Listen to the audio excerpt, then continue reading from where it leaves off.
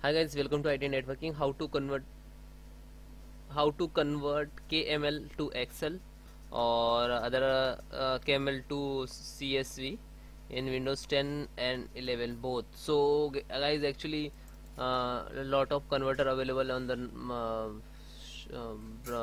Chrome.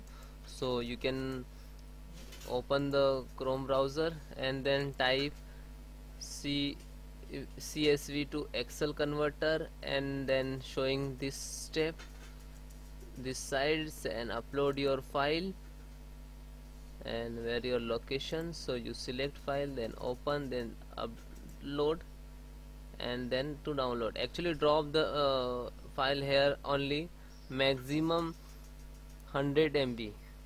So okay, and then you can change the format. Okay, so if you want to KML, so right click to search KML and then enter. Otherwise you have one more website, my cloud.